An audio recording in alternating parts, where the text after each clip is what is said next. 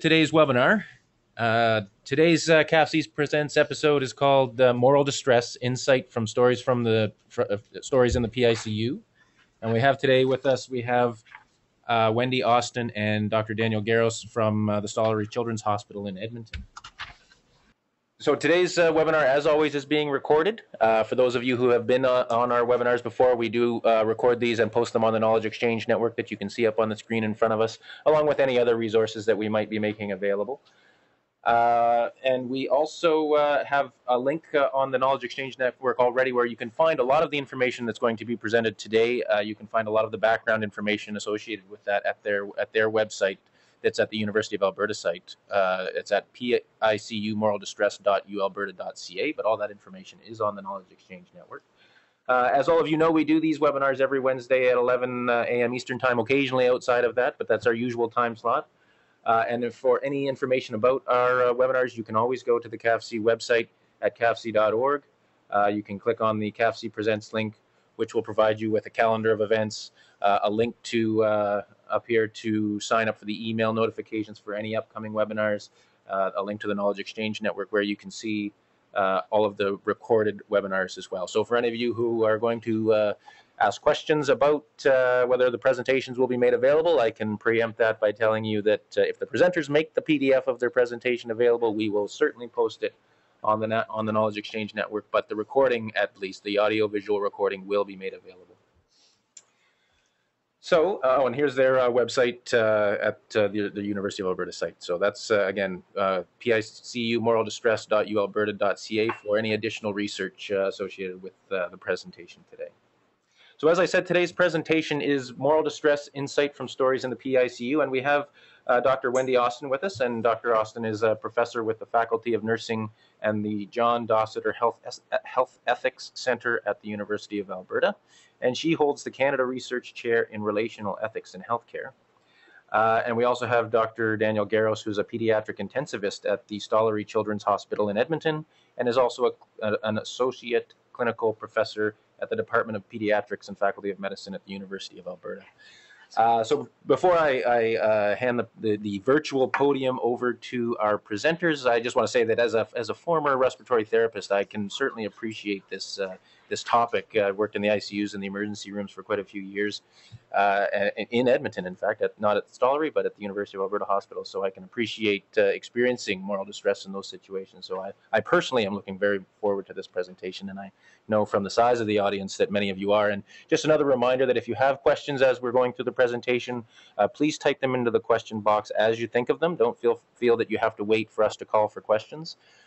Just type them in as you think of them so that A, you don't forget them, and B, we can see at what point during the presentation these questions are coming in. So without any further ado, I will hand the virtual podium over to Dr. Garros and Dr. Austin. Over to you. Thank you. We just want to start by thanking you for the opportunity to share our research with you all this morning. In our presentation, we're going to try to describe our Canadian narrative study of the moral distress of PICU teams. And as many of you may know, the PICU's ethical issues of consent, futility, quality of life confront members of multidisciplinary teams on a daily basis. And we found that the stories of PICU staff offer some insight into the moral distress that is experienced, and it helps us raise questions and search for answers about how to practice ethically in healthcare environments where pushing the envelope has become the norm. We put a picture in here of us so you can see who's speaking. Not a good hair day for me. This is our research team, however. Daniel and I work with Franco Carnevale, who is a professor of nursing at McGill University and is a former director of Montreal PICU. Arthur Frank is a sociology professor at the University of Calgary, and he's internationally recognized as an expert in narrative inquiry. So we're very fortunate to have these colleagues with us. And we want to acknowledge our research staff as well, Erica Goebel, Timothy Anderson, who is the project manager, and also Timothy was the playwright who helped us create a play from the results of our study, and Sarah Wall and Yulia Kalevechik were our research assistants, and again, gave us enormous help. This is a participatory action research project, so we had an advisory group. I won't name them all, I'll just leave that slide up for you to peruse. What the advisory group in a participatory action research does is it brings knowledge of the local communities, so in this case, PICU communities across the country, as well as the disciplines that make up the PICU teams. And they gave us guidance in developing the project and the logistics of enacting it, as well as help us address questions we had about the analysis.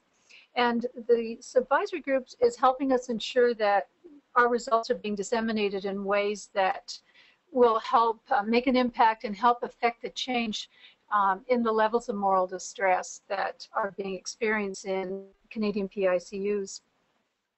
We've used the approach of relational ethics. As Doug mentioned, I have a Cantor Research Chair in this area.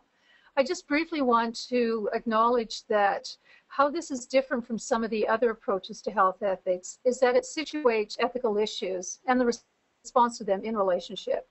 And it's acknowledged within this approach that context shapes both the understanding of a situation and also what action is the most fitting. The recognition also that this environment matters allows us to consider the ways in which power and vulnerability influences the moral climate of an area. And also, as much as we long for certainty in our moral reasoning, there's always going to be, I think, some uncertainty about how we should act. So in other words, in this approach, we really acknowledge that ethics always involves some anxiety and that this will need to be with us about that.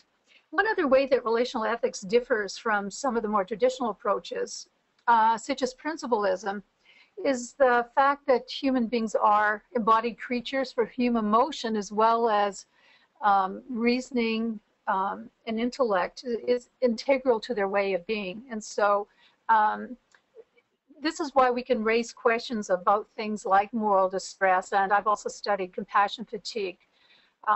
In some of the other approaches, these kinds of questions just don't get raised, but it's been important for us to take a look at what happens as people try to be ethical healthcare professionals.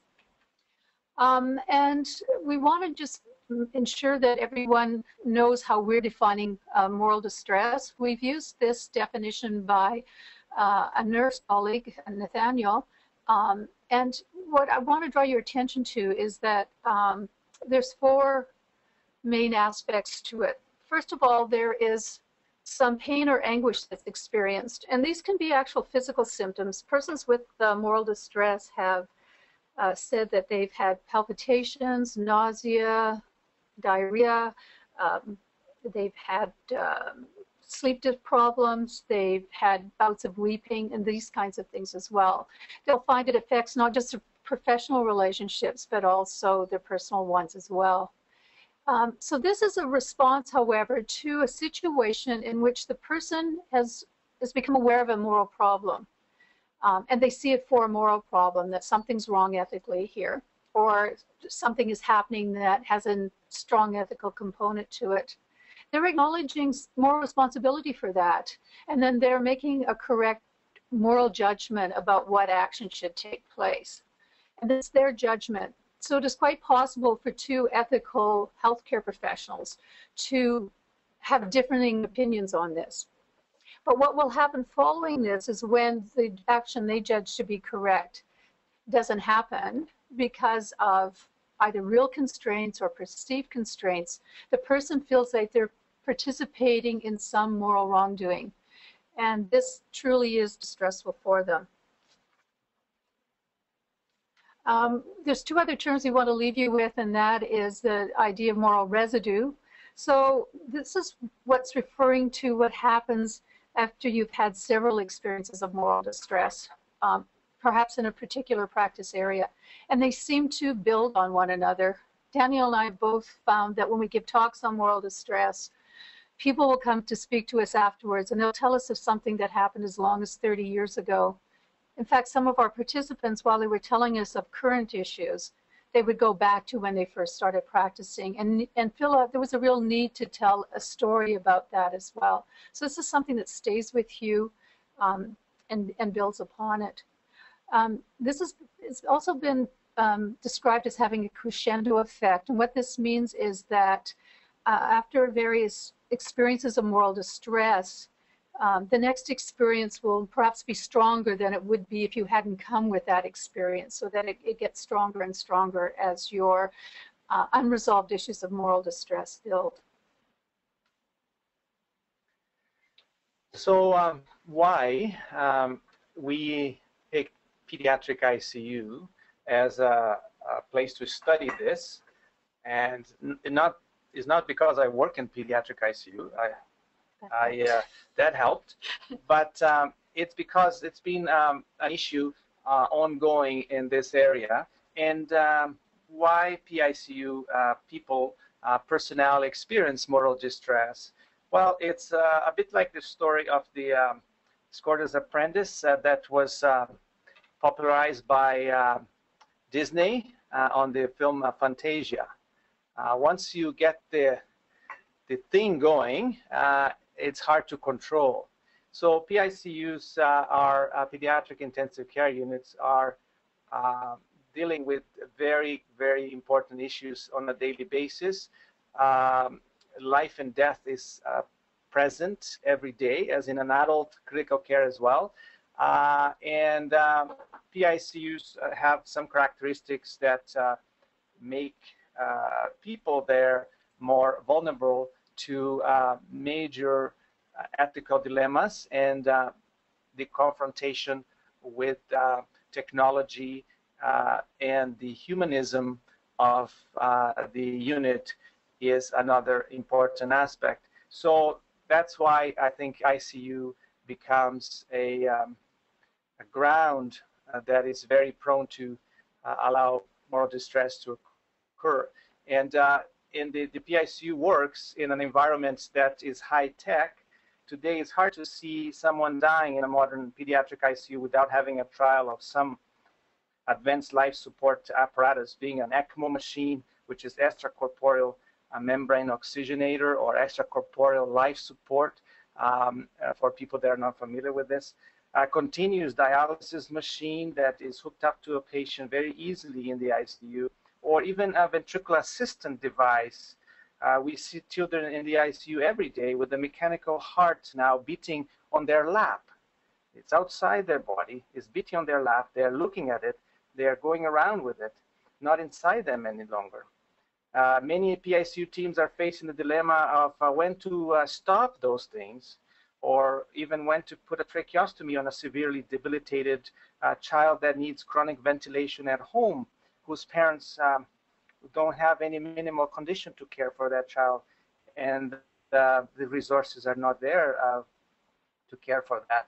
Or let go of a child on the extracorporeal life support because of a bleed in the brain. So we have it all. Does it mean that we have to use it? That's a question that we face daily.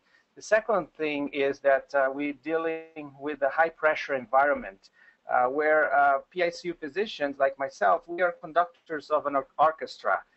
We try to coordinate a multidisciplinary team that includes other physicians within our specialty, pediatrics, but also surgical specialists, transplant specialists, pulmonologists, and you name it, and nurses, respiratory therapists, social workers, dietitians, pharmacists, physical therapists, occupational therapists, chaplain, psychologists, and clergy, like I said, everyone participating on the care of this same child. So this kind of setup sometimes allows the appearance of turf wars, some people call tribalism, a conflict of opinion regarding the prognosis are frequent. Miscommunication is a huge issue. You can imagine when you have so many people involved. And the third and most important issue is that we're dealing with ethical issues on a daily basis, and end of life seems to be one of the most prominent. There was a research done in the US about 10 years ago looking at all the causes for calling the ethics committee into a pediatric intensive care unit, and universally was related to end of life decision making. In our paper, however, this was not the only theme, and that I'm glad for that, because there are other reasons for moral distress. But ethical dilemmas regarding quality of life and worth of living, attending to a fragile child with chronic debilitating condition, the influence of cultural and religious backgrounds in the decision-making process, recognizing family needs and preferences. It's all a constant theme. Those are constant themes in the unit.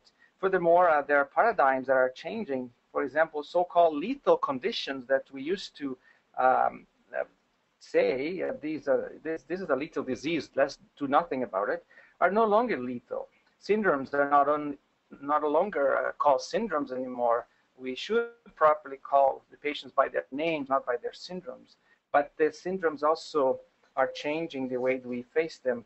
And many parents say, we want my child to live despite of this syndrome, and we want to participate with you more and more in the decision making, and that is something that we face every day. So those are the reasons that we think that this environment in the pediatric intensive care unit, it's fertile for moral distress. We just want to briefly tell you about the research design as well. And as I mentioned, we took a participatory action research approach. This is a really broad category. There's many variations on participatory action.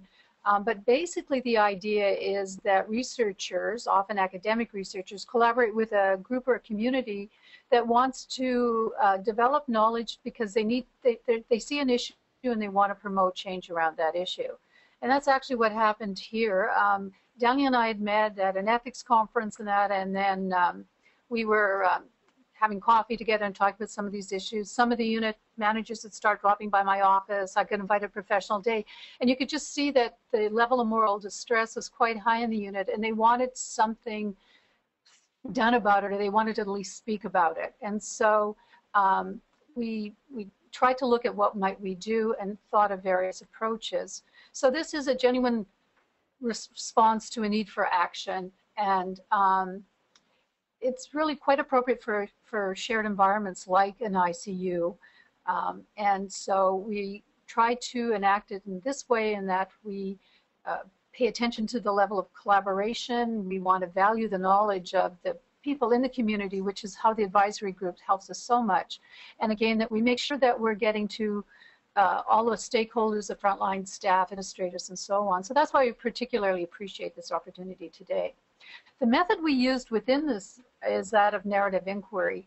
It became apparent to us that I thought people weren't sharing their stories with one another, and perhaps if they knew how each other were experiencing this particular child and its family and the treatment that was being given and the care, that perhaps they would be able to understand what was happening better. To get past, as Daniel mentioned, some of the turf wars and tribalisms that can occur where you come with your own very strong disciplinary perspective.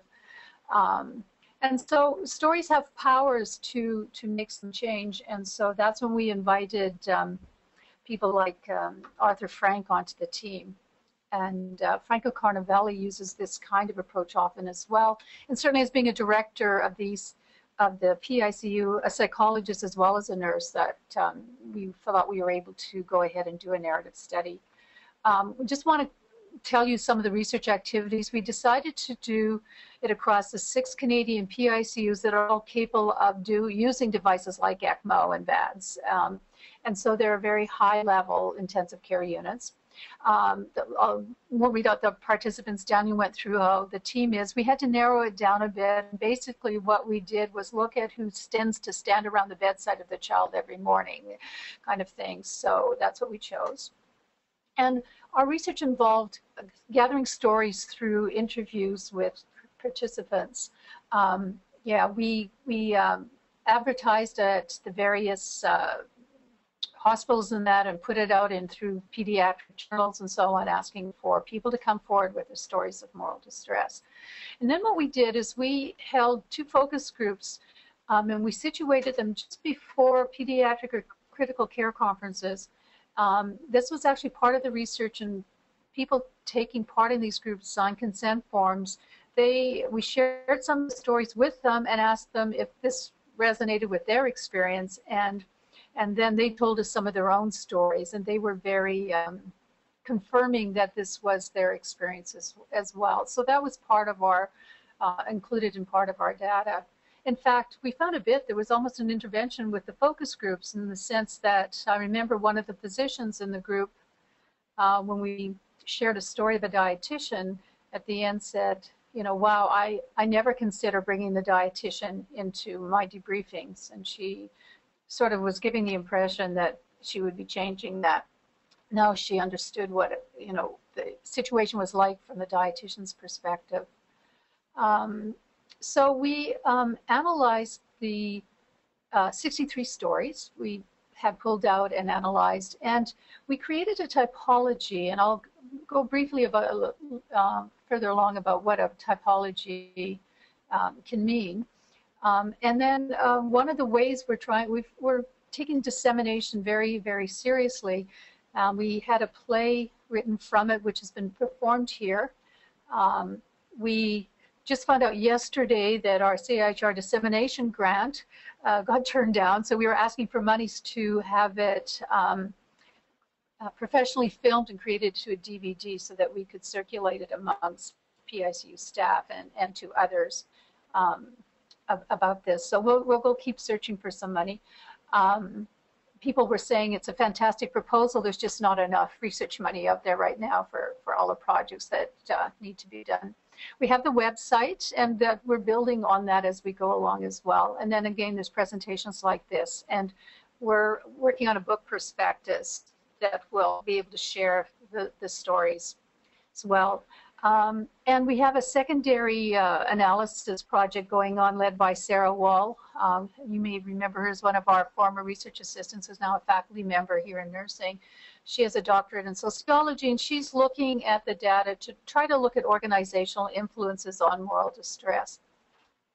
And this is just a flow chart of our activities. You can see it's a bit complicated in that you take the stories, you go back to the participants and say, did we capture your story appropriately? And they say yes or no. And we ask them if we can go ahead with using the stories. And sometimes they say no. And yeah, we try to, we change situations, and that we're very careful so that the anonymity of the participant and of the situation are held, and so that gets to be complicated a bit, but we get their approval that we've done that. And so we go back and forth with the advisory group. We work on the typology, and that continues to be refined. And then right now our major thing is trying to disseminate and trying to write up the project. So typology, just briefly, it's describing the stories of a certain kind together, and we try to connect them.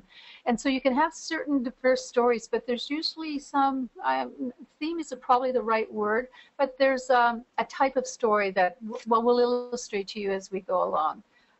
It tells something about the standpoint of the storyteller, and it actually can point out fault lines between what individuals are experiencing and what institutions or the public can experience. And we've had participants say things like, you know, at a neighborhood party, having someone say to them, oh, you're so lucky, you go to play with little children every day and look after little children. And she said, if they only knew what I did to children every day when I go to work. So there's a different image that the public might have than what the health professional feels they're living. And so it moves from these personally troubling moral distress stories to become actually more of a social issue. And we're going to go on to actually share with you some of the stories right now within the typology. So it is important that we explain how, and that's why we spent a few minutes explaining to you how we came up with this, because it's a little bit boring, but it's important for you to know. And we're going to share some stories. We cannot share 63 stories, but we're giving an example of one of each group of stories that we have here, just to show you how we classify them and give an example of one of them to show the impact of those stories on people. So, for example, we use the word resistance for some of these stories. They are stories told by team members which reveal resistance. The resistance can be from the patient, although many times in children is from the family, within the family, also from the team or within the team caring for that patient. The resistance can be to an ideology, to a care plan, which is mostly what the case is, or to the story itself, which is favored by the team. The team wants to see a story going one way, but there is resistance for that flow to go that way, or resistance from the institution or a family or outside the immediate family. So these stories tend to be evenly driven by the character and by the plot because they are about the conflict between actors in the story. So we're going to try to play a story for you. We had some sound issues before with this, so we'll try to do it this way. And if it doesn't work, then Doug is going to play on the outside. But we're going to try to play here for you one of these stories. I hear this statement from members of the team more and more often. We've given her all her chances. Yeah, it sounds good. What does that mean? I don't know what that means. In my opinion, if you're going to embark on treating somebody, I'm not sure how many chances you're supposed to give them. I don't think there's a limited number of chances. You come, rather, to a point where you decide that you're not going to treat them anymore, like this situation. Once we had a child in the unit with a complex syndrome, which meant issues with immunodeficiency, heart problems, and a whole host of other problems, which called for multiple operations. We would get through one operation, then it was time for another. Say it was surgery for her valve or a procedure to get her off the ventilator. I heard time after time after time, we've already given her her chance. I think a lot of that kind of malaise situates around whether we believe or the team believes or I believe that the degree of intensive care or invasiveness of what we're doing is going to result in a patient who's alive or alive with a certain quality of life at the end of things. The question we all ask is this: is it worth it, for lack of a better word, to continue invasive procedures? It's difficult because I'm confronted with opinions that are very different from mine. I'll hear, she's had her chance now, she's not going to have a third surgery, there are other patients waiting. But what's the alternative to that?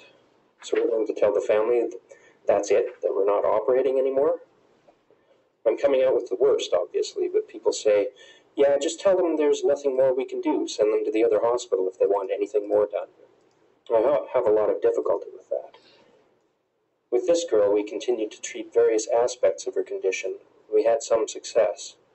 She was in PICU for many months, but then she went home. Yes, she's still got some problems, and her development is delayed, but her parents love her, and her family loves her, and they're happy to have gotten her home. If we had decided this child should only get a certain number of chances, how would we decide what that number would be?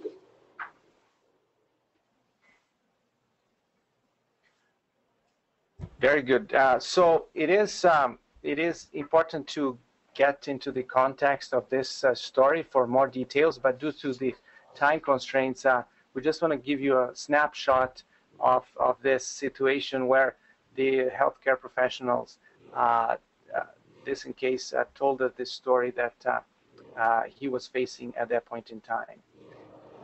Another kind of story is a story of collusion, and is not collision, as some people have confused with. Collusion, complicity.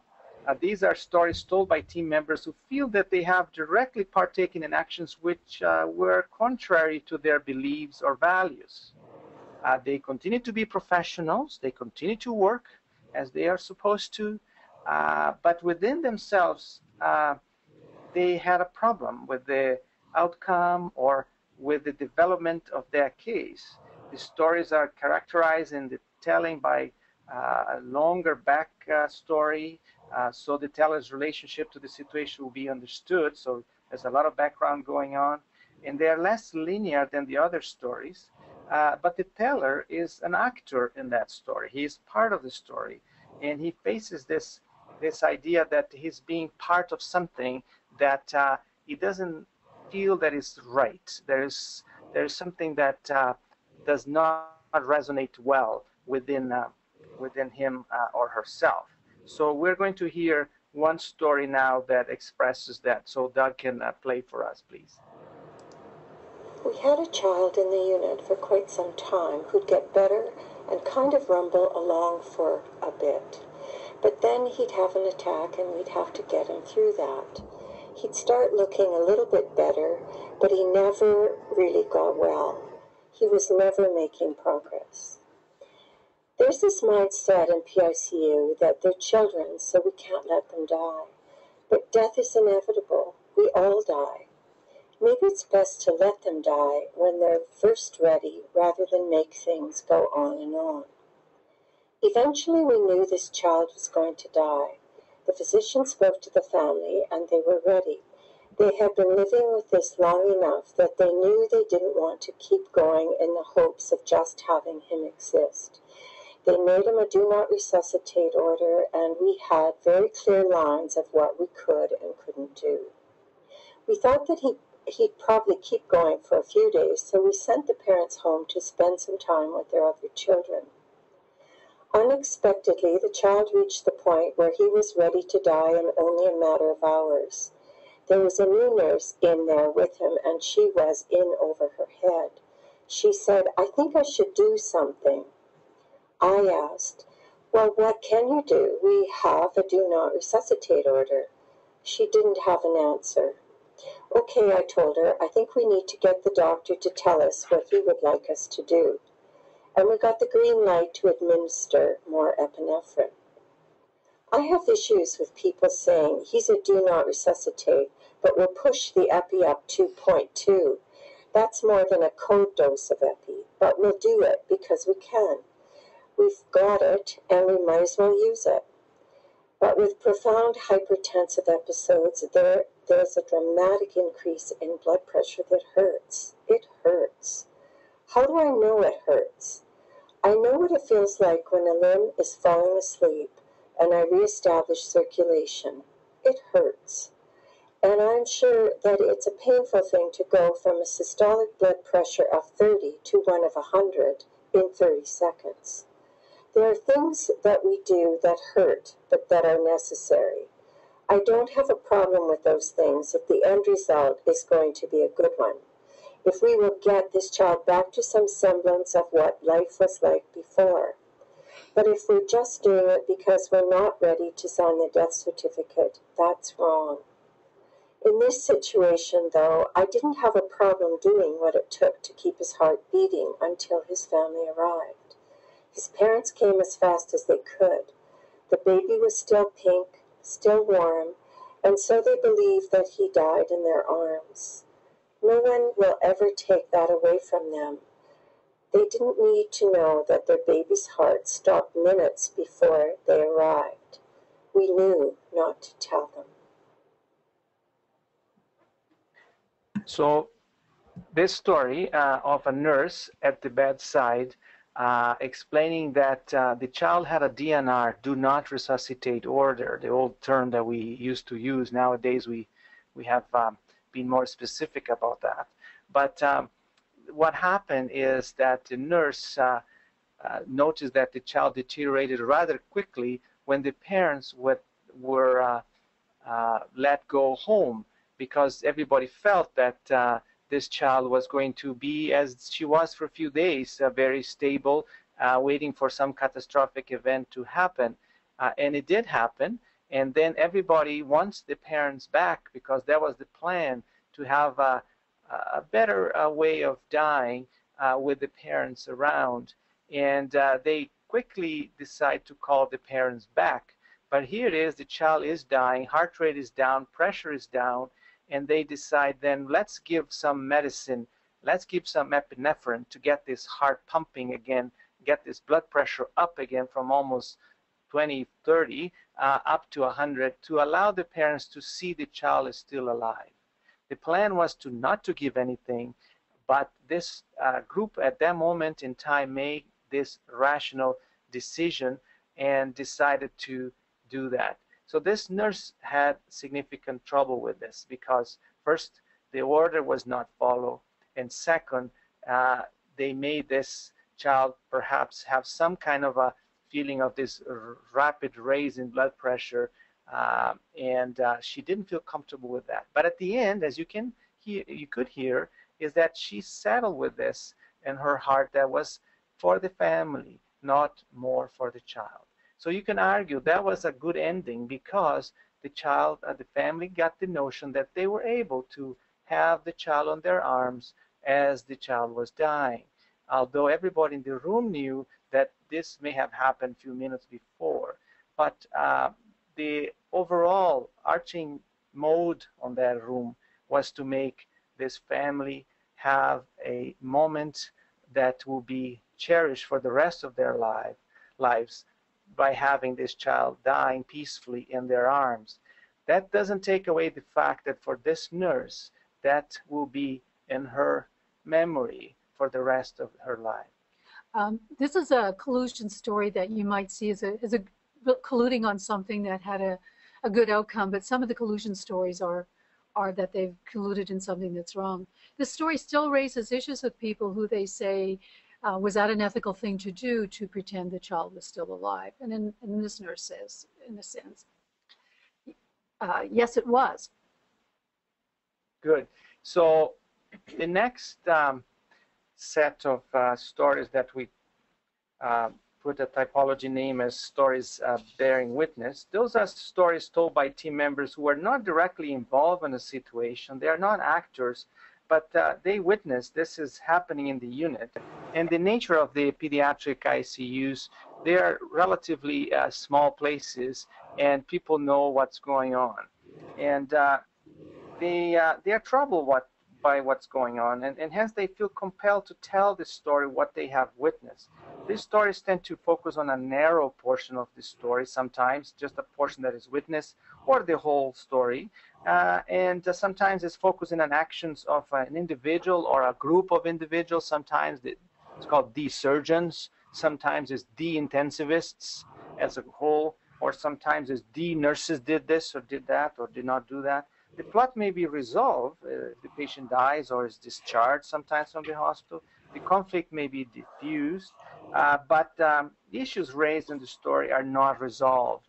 So those are stories that still resonate and are in the memory of some people. So we're going to tell you a story as it being told by a social worker of a child that she experienced.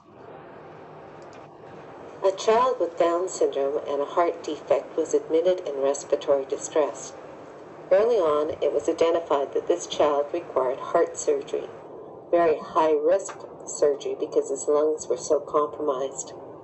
The family, because of their religious beliefs, said that they could not, would not consent for the surgery. They knew that this meant that their child would likely die. The family presented very well. They spoke about a ventilator not being a natural way for this child to live by saying that God's taking the breath away from their child was God's way of calling him back home. So they wanted him to essentially go back home. They articulated their beliefs and values very well and were very respectful of the team, very appreciative that the team was doing what they thought was best for their child. They made it very clear what their wishes were, and they had a lot of support from their community. This whole thing was very challenging for the team in terms of process. After all, the job of the PICU team is to make the most of whatever chance there might be to keep a child alive.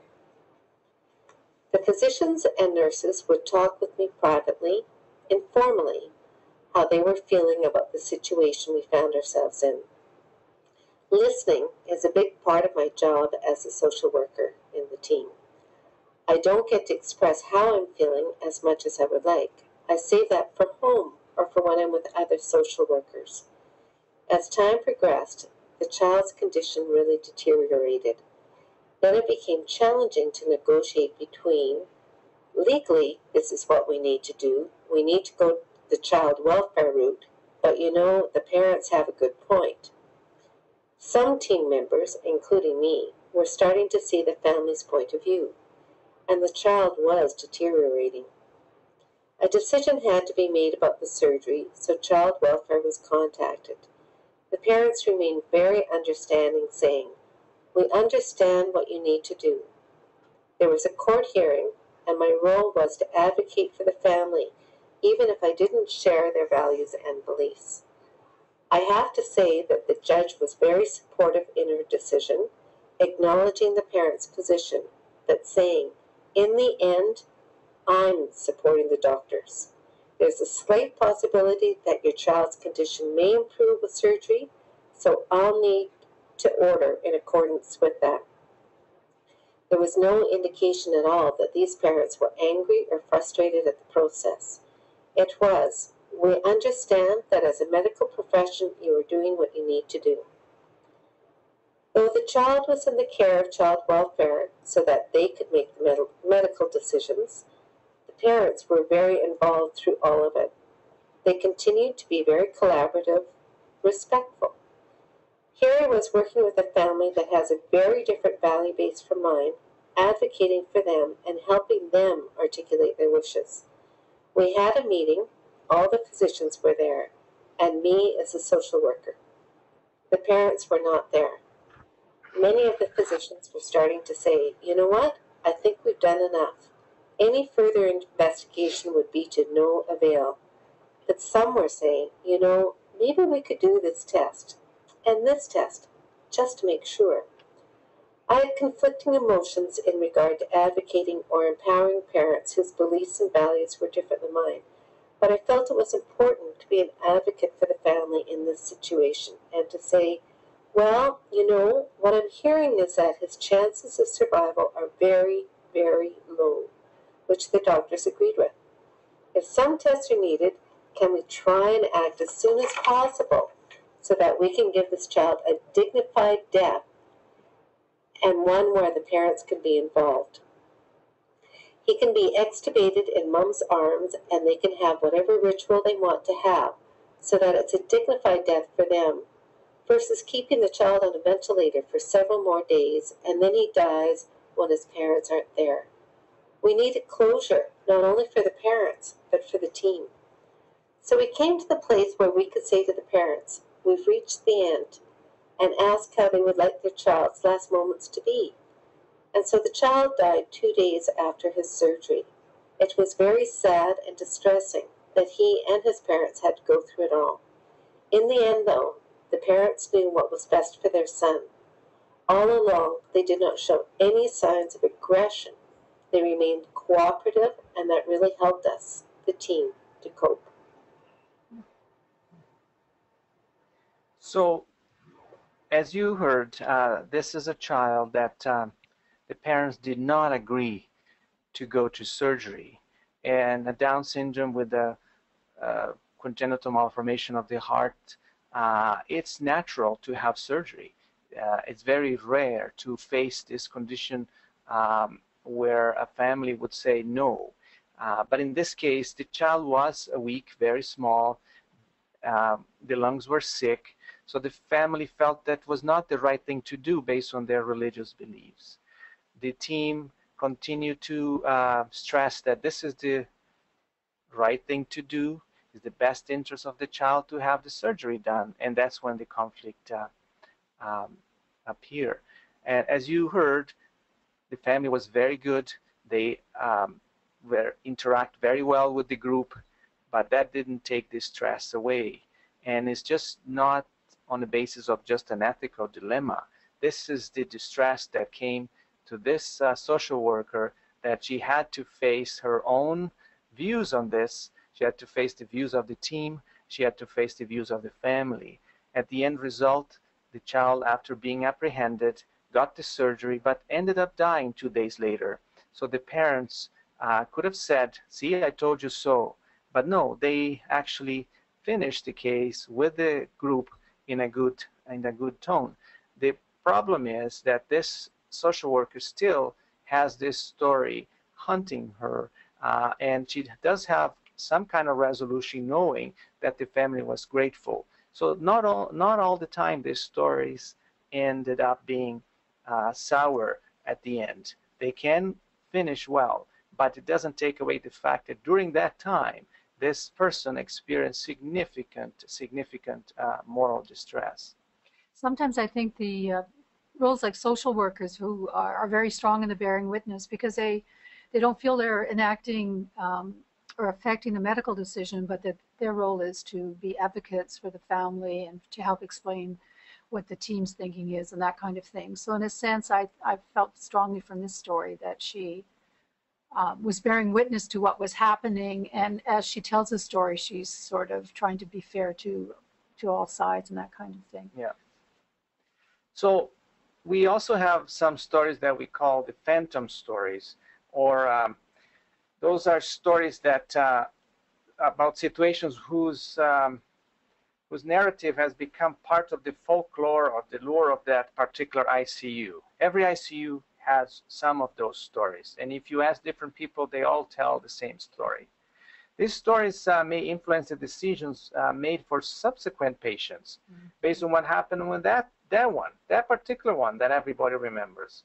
And this also brings back moral distress many times when people start thinking when the new case comes based on the old story that was there before.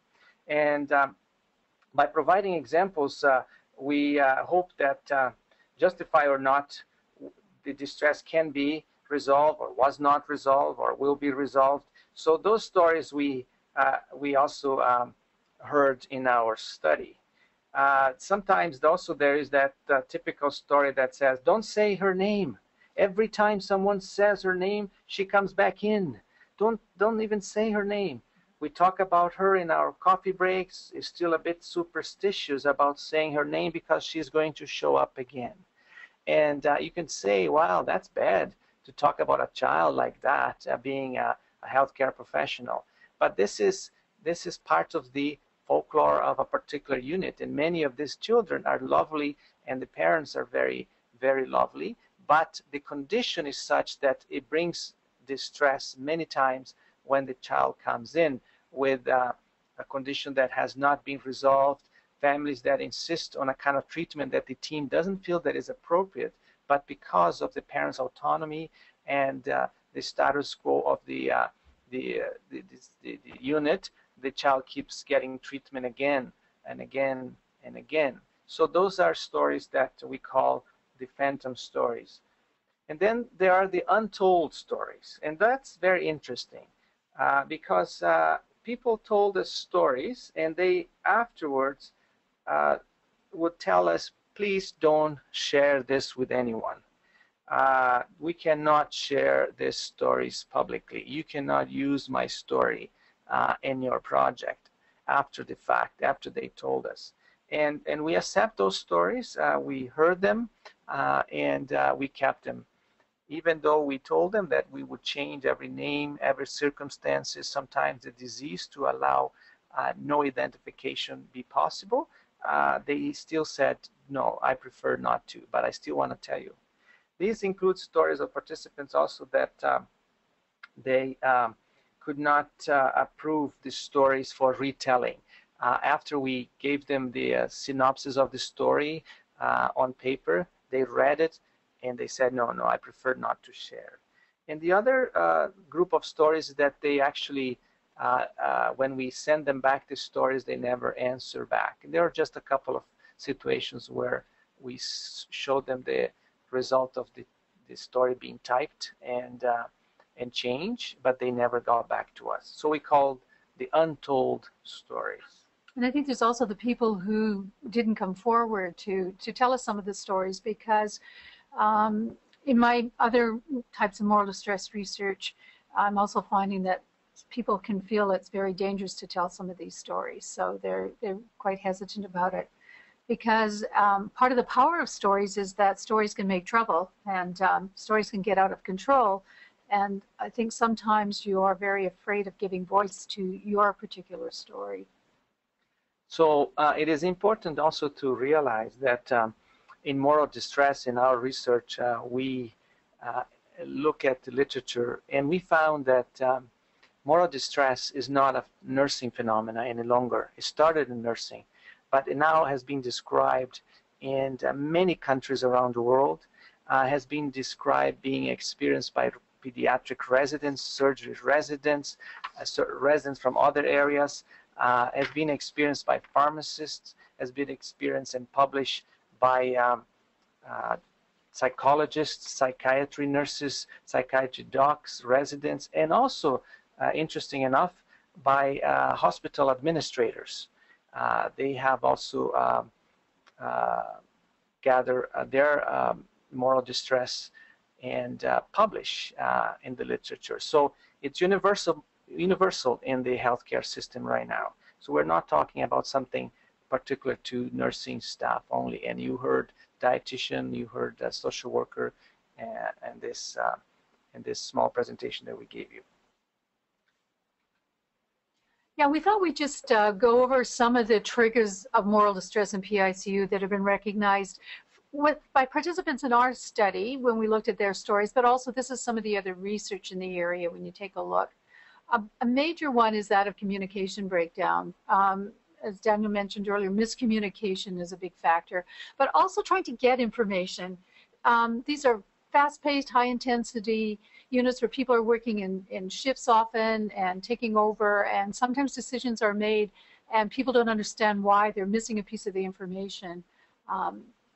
Clinical ethicists will tell you often when ethics committees meet over an issue, part of it has been that not everybody has been informed what's going on, or they're not speaking to each other. And unfortunately, that does happen in PICUs. We find that they would tell us about, refusing to speak to other staff members about a particular incident because they're so angry.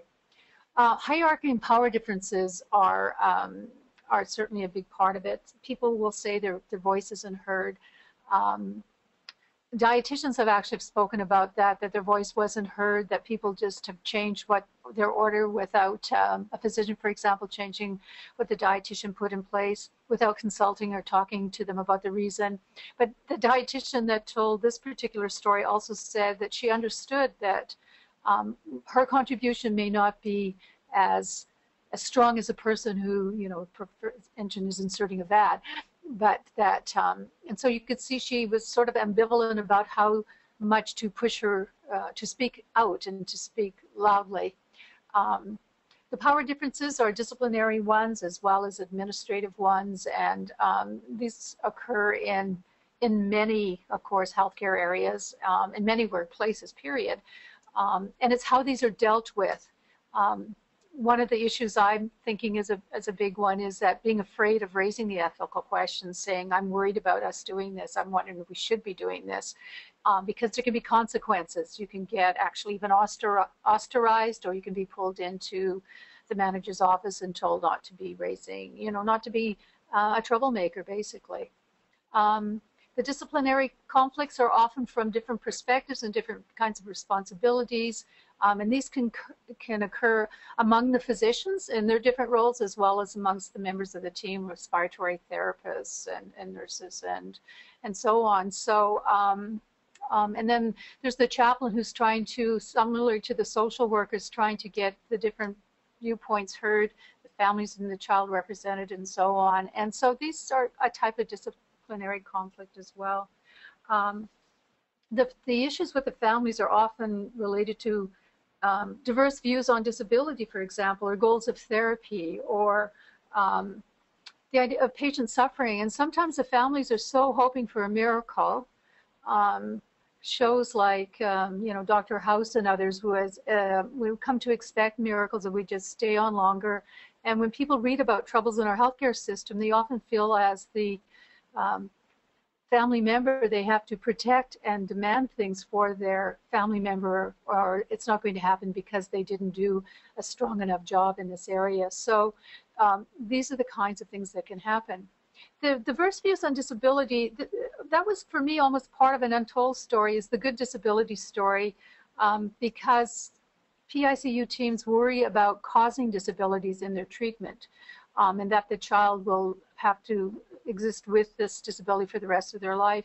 We're told stories like one where was going to require amputation of 2 of the limbs of the child, and the staff were horrified at this little girl going through life without her arms, but the next door to the family lived a woman who was born without arms, and they saw what a rich life that she had. And so the family was actually able to help the staff get past the concern about their child living with a disability. So one of the big issues, of course, is how to resolve some of these issues so that we're not getting a lot of residue for each person as they build, and they end up actually, a lot of the research in moral distress is qualitative in nature, but over many studies it's seen that this is a reason for people to quit their job. And of course, to get well-trained PICU staff is expensive and difficult. And so it's a huge loss when this happens, but the turnover in PICUs is quite high compared to some other areas. And as well, some people actually stop practicing, period, and if something has been devastating to them enough. So one of the various things is, again, are things that we asked at the end of the interviews on the stories about types of things that they had experienced that would help resolve things, or things they wished had happened. And this is also coming from other research. So debriefing is a very obvious one, and that we all learn about and learn how to do. Often, though, it's very informal, especially when you're not supposed to be raising some of the questions. These are the back room discussions, the parking lot discussions, or you go home and you try to tell your spouse, but of course, if your spouse isn't a healthcare professional, it can be very devastating for them to even try to hear this. And after all, people get very worried about that. Colleagues, of course, are a very important part. Some of the social workers will say, I have a good relationship with the team, but I need to meet with my social worker colleague at least once a month just for us to be able to discuss this. Because, of course, confidentiality is a very big issue here, and I know health professionals are constantly aware of that. So it's how to debrief and help reflect so they can make sense of it. And in a way, they're telling their stories informally in this debriefing. And then there's formal debriefing, which gets more and more difficult to do because often some of the people most involved will be, their shift will be over after the episodes occurred and they're at home sleeping while it's getting debriefed formally. And so again, this is a big challenge for administration to help try to organize.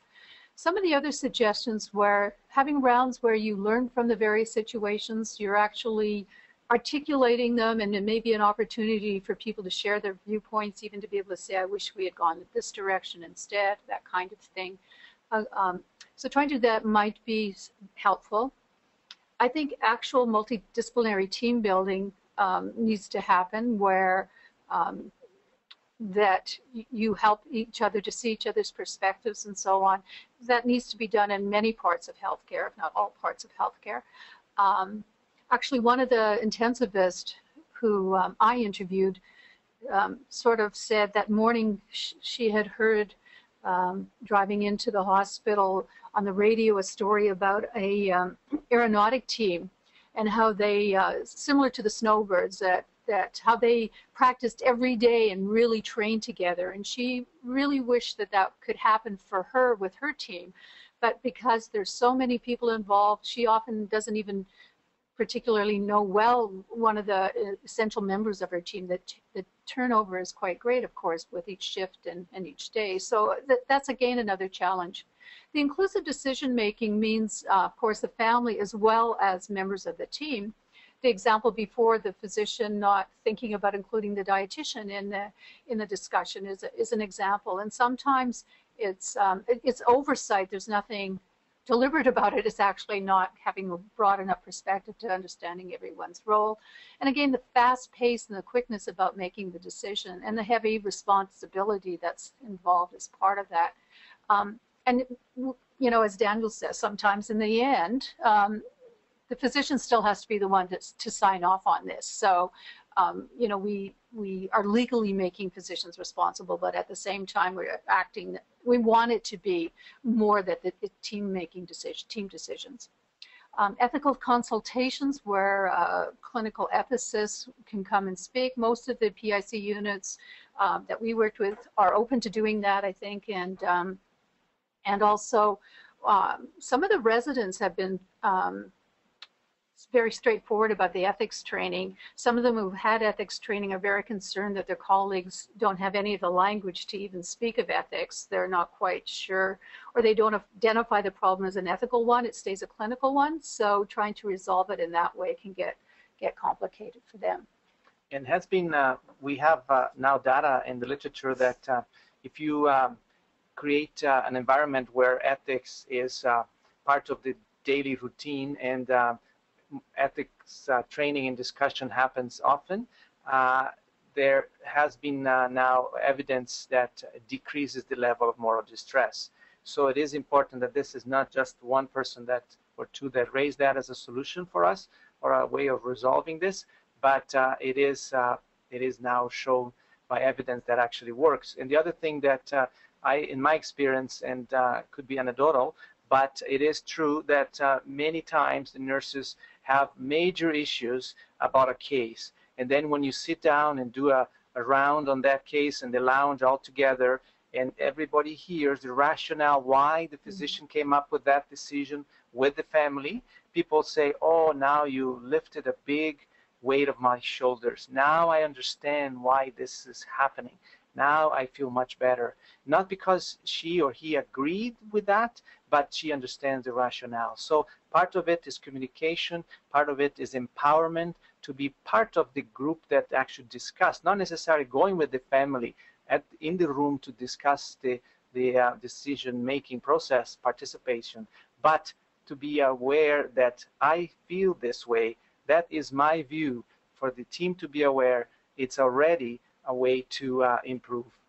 And one of the other points maybe we should make here is that there is research about intensive care teams showing that, of course, good team functioning at a high level actually decreases patient mortality and morbidity rates. So it's very, very important that team functions well. But they wanted to also emphasize that it wasn't teams that have no conflict. It was actually teams having conflict, but resolving that conflict in good ways. So I think that's sort of a misconception people have, is that they're trying to aim for no conflict at all. So there are just a couple of other resolution things we wanted to mention, and that are more individual ones. So people suggest that you get time away from the unit, or for the situation that you do get your breaks. And this is getting more and more complicated, it seems, for administrators to be able to ensure happenings. People aren't getting holidays. If you're short-staffed, people are giving up their holidays to stay and this kind of thing. So it's actually a difficult area. And then self-care. The idea of staying fit, doing things like journaling, trying to sustain a sense of humor in the unit. And often I know from areas I've practiced, it's a type of black humor where, you know, if anybody else overheard you, they'd wonder what kind of people you are. But it actually does help. And also the spiritual strategies. Some of the participants spoke about, for example, a nurse told us after the death of a child, she would go home and she would have some flowers and light a candle and think about that child and sort of try to give herself some closure on that. And I know other places may do that as a unit rather than as individuals. I think an important point here to make, though, is that moral distress, persons with moral distress shouldn't be seen as weak people. I think they're people with high levels of ethical sensitivity. And so I worry when institutions only focus on individual strategies, because as we've tried to present here, it's very much a systems or a team kind of issue that we have to address. So yeah, we feel strongly that the total elimination of moral distress in healthcare should not be a goal. And I think we want to do a poll, but I think the time is running out. So okay. I think we want to see what people would say if moral distress should be eliminated. But I think having moral distress it's a sign that professions are sensitive to the moral domain of their practice. So advice such as suck it up or leave, or if you cannot stand the heat in the kitchen, then get out, is clearly insensitive to the complexities of ethical practice. So I think when moral distress comes, it could be a good sign that you have people that have have good morals, good ethic background, and they feel uncomfortable what was going on, and they need to discuss. So it's an alarm signal that the context sometimes is problematic, and but it's not always a bad sign. And I think that's what we need to look at, is develop some process and support that foster open, authentic discussion of ethical concerns from each person's perspective, including healthcare professionals, parents, and patients, when even patients are able to talk.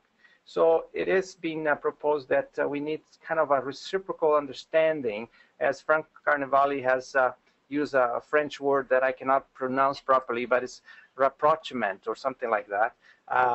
It's reciprocal understanding amongst the people that are involved.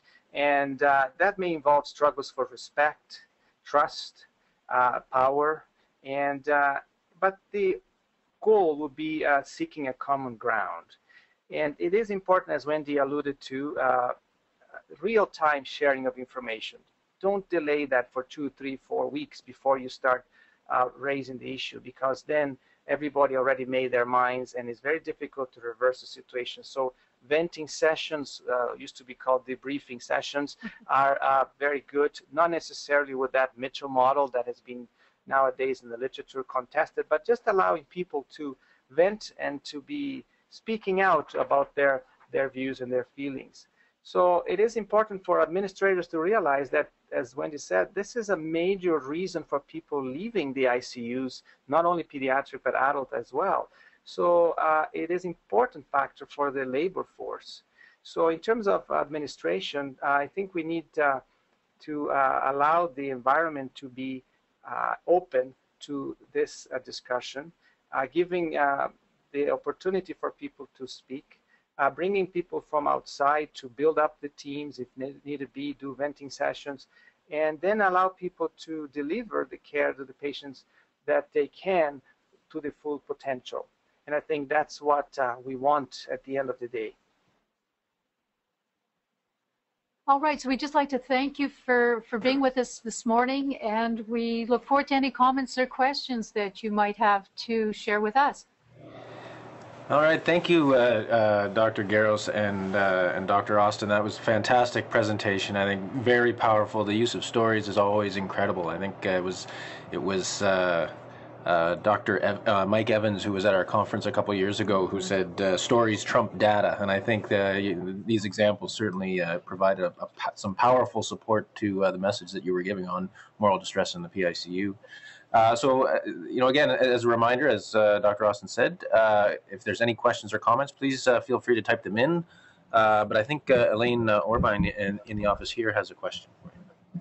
Thanks, Doug. And I too, to Daniel and Wendy, thank you so much. Just as Doug said, a very powerful presentation and such an important topic to bring to the CAFC community. So our thanks to you for this opportunity. Something toward the end of the presentation, Daniel, that you mentioned around ethics training, and I'm just wondering if you can speak to the formal training as part of the residency curriculum or medical school curriculum, for that matter, sort of just that exists, does not exist, and sort of your thoughts on where that should be. I get a strong sense that it's not where it should be, and perhaps something that needs to be addressed. So I know that's sort of an open-ended question, but I'd really appreciate your thoughts. Yes, I appreciate your question, Elaine, and I think it's a very important topic. I think in medical school, we have a very cold and very distant ethics training, and we go back always to the principalism of the 4 principles and maybe a few others thrown in there. And I tell you a story that I think illustrates this very well. When we had a case of a kid that had a brain tumor that was inoperable and failed radiation, there was nothing else to be done that could help that child except for comfort measures. The family insisted on putting the kid on the ventilator and continuing everything. And we did a poll at the end with the nurses after we struggled and let the child die. And many nurses and doctors came up to us and said, residents said, can you actually withdraw life-sustaining treatment in somebody that still has a normal functioning brain despite of that tumor? So that tells you that there was a lack of understanding that how you can withdraw and what does it mean. Another typical situation is the multidisciplinary. One thing is to have the doctors trained, the residents trained, but what about the respiratory therapist? One of them told us that I never received any training in my respiratory therapist course about ethics, and now you go and ask me to go into the room and pull this ET tube while the mom is holding this baby and on her arms and allowing the baby to die. And that shocked me when I heard the first time. In many occasions, some of my colleagues will make the decision, will write the order, and the respiratory therapist will be the one that physically would do the withdrawal by pulling the ET tube. So no ethics training, no background on that, and that person now has to live with that, that action. So I think it's important that the ethics training, in my view, is context-based. So you are now part of your job, as part of your training in a new job, working the ICU, part of your sessions with in nursing and residency and staff is to have ethics training refreshment if you had before, but more applied to the context where you are. And Wendy is a professor of ethics, so she can tell a little bit more about that.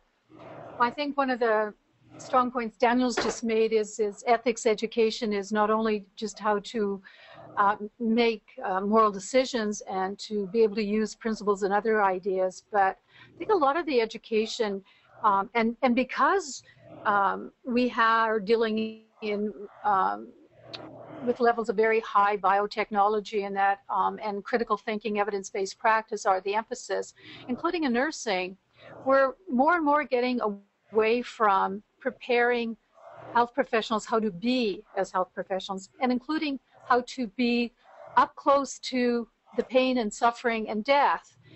And our society doesn't like to talk about death too much, and certainly in Western culture. So they come in often into their health professional education with not a very good place of being, so that they understand about and have thought about and talked about the human condition and the fact that everyone's mortal. And I think we let them down when we don't prepare them for what they're going to encounter. As Arthur Frank puts it, if we don't let them know the stories they're going to grow into. This weekend, I gave a paper at a nursing education conference, and I was asking that we spend more attention on talking about how to be compassionate and how to sustain compassion. Because even in nursing, the idea of emotion is becoming seen as, it can be a weakness. It takes us away somehow from making good decisions. And of course, neuroscience is telling us that's not right, that if your limbic system isn't functioning, you can't make good decisions. So I think, it's a very excellent question, Elaine, and so it's two parts. No, I don't think often that there is enough ethics education, and also it's the kind and the lack of breadth in that education that's, I think, an issue. But to be practical, I think it can be started at the level of entrance in the ICU. When you come in to work in there, part of your learning how to manage a central line and manage how to put a kid on the ventilator, and you should be also learning how to deal with the conflicts and how to prepare yourself for death, dying, and how do you react to that, and what are the principles that allow you to withdraw, what are the principles behind brain death, for example, and that kind of thing. So very practical teaching needs to be happening. Daniel and Wendy, thank you for that response and thoughtfulness. I think just one quick suggestion, perhaps.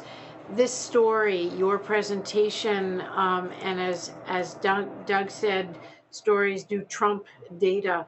Often, I think that you should be thinking about taking this story to the residency, the program leads, and across the country. They have a national group, if you will, that meets regularly, and I think they would be an ideal target, sort of collective audience to hear and for you to share this with. And I'm sure you can think of many others as well, but there's an opportunity here Yeah. for you to expand your leadership, which I think would be very, very powerful. Yes, we are going to present also in the Canadian Pediatric Society in June and here in Edmonton. There will be a seminar where we are actually going to get the actors to perform some of the stories, our play, and then we'll have an open discussion, number one. Number two, that's why we want to do the DVD. We just need money for it, to actually record this stories by the play, like as they play on the theater, and we'll record, and then our aim is to distribute to medical school residency programs and the ICU. So yes, it's a good point. That's excellent, Daniel. I'm really glad to hear that, and we'll keep it in mind for expansion through CAFC's network as well. Thank you. No, thank you. Any other questions from the group? No, I don't see any other questions coming in. We'll give people just 1 or 2 more seconds if they've got their fingers flying on the keyboard there to get a quick comment in before we close this off. And just while we're waiting for any other questions, I'll just remind everyone that this session was recorded, and it will be posted on the Knowledge Exchange Network on the page that you see here. It'll be posted where the registration link is. We'll just replace that with the video when it's available. And as always, CAFC Presents, we do this Wednesdays at 11 Eastern Time, and you can always go to cafc.org, our website, if you want to be updated on upcoming webinars, either via the email list or the calendar that's on the website there. So we don't have any other questions. We had a couple people comment in that they said thanks, and it was a great presentation, but they don't have any questions. So I guess with that being said, unless you have any final comments, Dr. Austin or Dr. Garros, before we close off?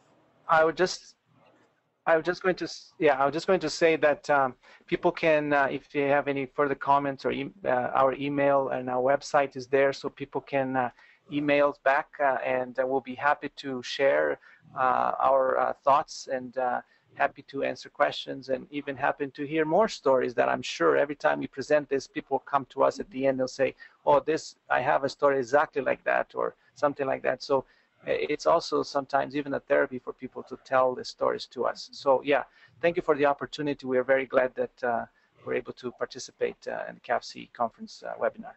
All right, well, This is a very important audience, so thanks so much. Oh, you're absolutely welcome, and thanks to you for.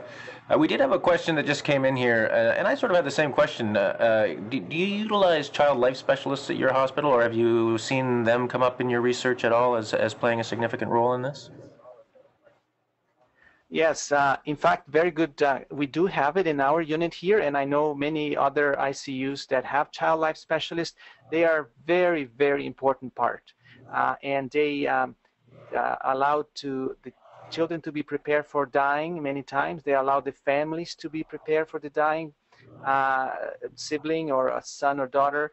And also child life is being able to, in many places like ours, join the bereavement committee, allowing to give their thoughts in terms of how to better go through the transition from living to dying, or the phase from treatment to comfort measures. So yes, answer the question, very important group, and I would encourage very seriously administrators never to cut the funding for child life, because nurses are too busy to play with the children, although they do the best that they can. And children are children still in the ICU, still when they are dying, and through play they can actually face a better death. So I'm a strong believer, and I see a very important role in child life. Well, I think that's exactly the right answer. You may not know, but we do have a fairly significant segment of our audiences from the child life segment, so I'm sure they are very pleased to hear your support of their role, and I certainly couldn't agree more. That was the only. That's the last of the questions that we have here. So again, thanks for your great presentation. I think it was very powerful, and I'm sure we'll get lots more opportunity for people to view it online following this. So again, we hope to see everyone else on the upcoming sessions of our webinars next Wednesday, and hopefully we'll see you then. Thanks again, and bye.